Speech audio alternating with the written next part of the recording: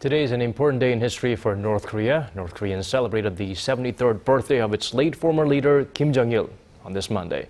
The day was marked with fireworks and a visit to the mausoleum by North Korean leader Kim Jong-un. Our Hwang Sung-hee has the details. Lavish firework displays color the skies of Pyongyang. It's part of the grand festivities commemorating the 73rd birthday of late former leader Kim Jong-il.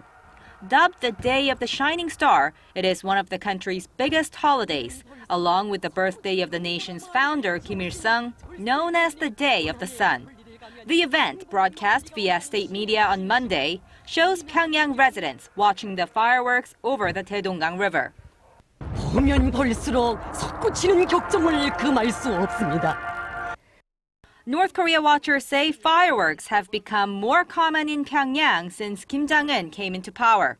The young Kim visited Kumsusan Palace of the Sun at midnight to pay tribute to his father and grandfather. He was accompanied by key military officials, including Director of the Korean People's Army, Hwang Sung-hee. But his wife Lee Seol-ju and sister Kim Yo-jung were absent from the crowd, just like last year.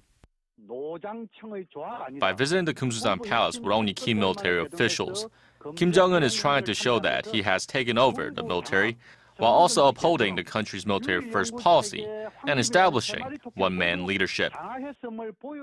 Despite earlier speculation about the potential for military provocations by North Korea to mark the Day of the Shining Star, no such signs have been detected. Hwang Sung-hee, Arirang News.